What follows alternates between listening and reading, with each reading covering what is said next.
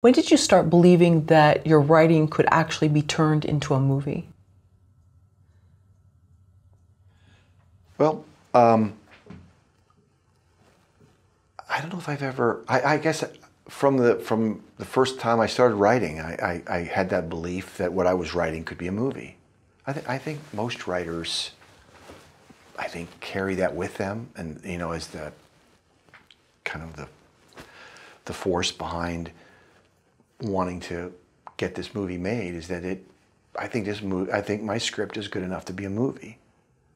Even my first screenplay, I believed in it enough that you know, I almost sold it, and so I think that has to be part of your constitution as a writer, that you believe that what you're going to write, you know, however, you know, the next 3 to 4 months, 5 months of your life that you're writing this, then it's going to be worth making it as a film.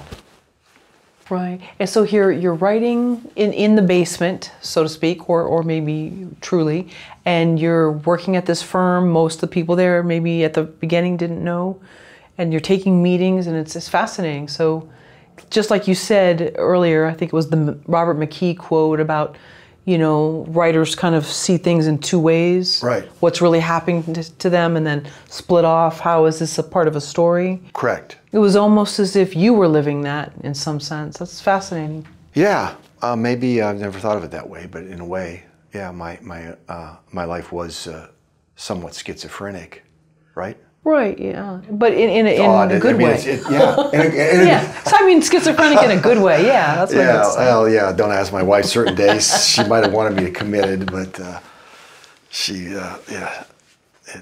it was. I don't know how many other people have done it, but certainly, like I said, I had a lot of people tell me you cannot do what you think you're doing. You know, you cannot be writing. And I was too old. I was 30 already. I had people tell me I was too old. That you know, you started too old. I had people sitting across the desk from me. And, but I mean, how do you know? That's like how do you address that? You know, how do you make that better? How am I going to change that? Right? I mean, is that criticism is just it's just an insult. It's just a criticism. It's not like saying you've got to, you know, spend more time on your main character. I mean, if somebody just says you're too old, you know, right? But you get those kinds of things in life and I got to a point, and maybe because I was older, and you know, I did have maybe a limited time, but I had people. I got less patient with people, and when I would talk to a producer who read my script and he gave me this answer, I would just say, what does that mean? I don't even know what you mean by that. I would get confronted. One guy said, you can't talk to people like that in Hollywood. I said, well, I am. You know? And basically, and I also learned that a lot of producers needed me more than I needed them. I learned how to discern in a very short period of time whether the person I was sitting across the desk from could help me. How so? Just a gut? Just gut feeling. What were their credits? How did they address it? You know, they would start telling me how great they were. All right, but I don't know how many movies he's really actually made.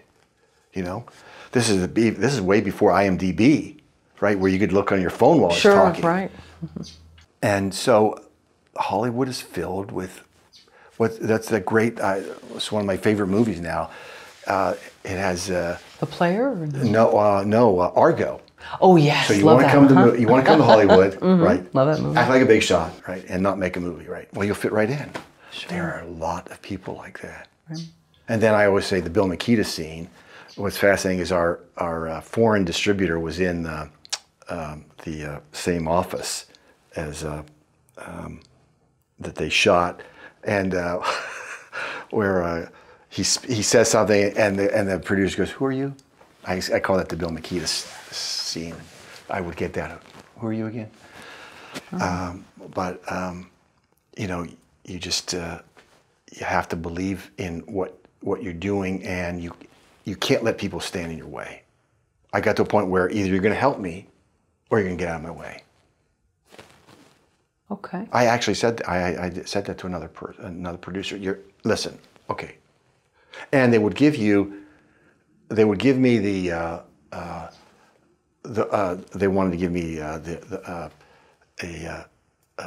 what do I call the reality talk. Oh. And I said, whoa, wait a minute. If you're giving me this like look at my at my life and this. I'm way past that. I blew past that stop sign a long time ago. So save your wind. You know, this whole thing that I can't do it. I that's way in my rearview mirror. So either you're going to help me or you're not. But don't give me this spiel that that all these these stumbling blocks in my life that I can't be a writer. Well, you know, what's fascinating is you said that Ray Liotta said, you know, hey, I have a chip on my shoulder, I was adopted, whatever. And you identified that. You said you have a slight chip. How does that help people in life? And how can it hurt someone? Well, I guess you can be too angry, but I guess I always had a certain amount of anger. I remember my brother Steve, again, only Steve could, defend me in this way. But a journalist was writing a story about me and called Steve and said, was your brother angry growing up? And my brother's answer was, well, wouldn't you be if your brother couldn't walk? And yeah, and so, we all have different,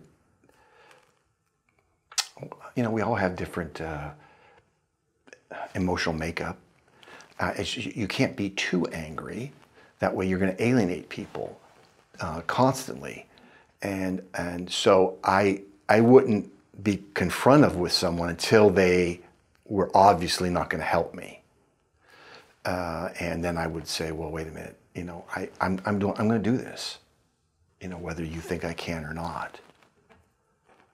Right, and there's Michael Crichton, John Grisham, David Balducci. I believe they were attorneys that Michael Crichton was actually, I think, a doctor. Oh, doctor. Okay, MD. sorry. But okay. yeah, so you can do it. But it's interesting. As a novelist, it's a little different. You can write as a novel, but being a screenwriter,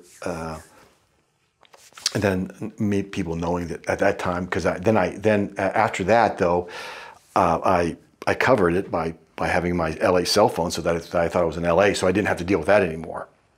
I didn't have to explain that to people. But you would get, you would just get people who would see the fact that at my age, I didn't live in LA, and there's no way you can do this. And to be quite candid, I guess the odds were against me. Even 30? 30 was too old? Well, that's what I was being told. Huh. I didn't believe it, but I was being told. Yeah, that I started too late. That nope, you can't do it. And writers started a lot younger. Well, I didn't. So